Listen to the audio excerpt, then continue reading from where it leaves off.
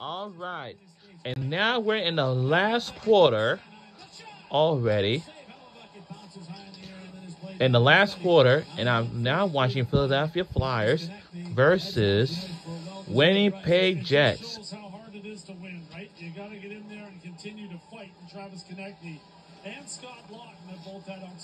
Now, this game is now played at the Wells Fargo Center, where the Philadelphia 76ers played, the Flyers played, and definitely...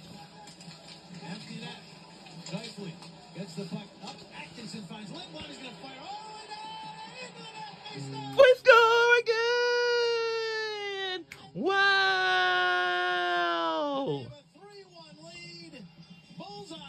We scored! We scored! We scored! Wow! We have a 2-lead goal now. We're not in the lead. We just score a goal. Wow! Makes a great decision, gets that puck to Lindblom.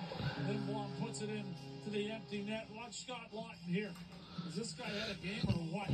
Gets his leg out there, makes the kick save, and then Lindblom. Now we're watching the Philadelphia Flyers. It's been an unbelievable day. This is. Yeah, it is, man. Still 1:14 to play. We'll see if Dave Lowry decides to get Hellebuyck to the bench again. The Jets fired in. Hellebuyck seems to be staying put. Overall will play it up the wall. Here's Lawton moving it to Konechny. Konechny will just chip it into the Jets. So strong game for so many Flyers. Konechny obviously is one of them that has to be mentioned. But you mentioned Lawton. Line has been a force. Carter Hart right down the line. Here come the Jets. Going to give up on it. That shot, the save made by Hart. Puck back behind the net. Load free, 37 seconds remaining. Here's Van Riemsdyk. And he'll softly play it out to center ice.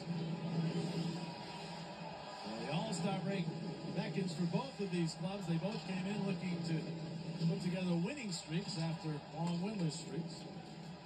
In comes Donato, gets it behind the Philadelphia net.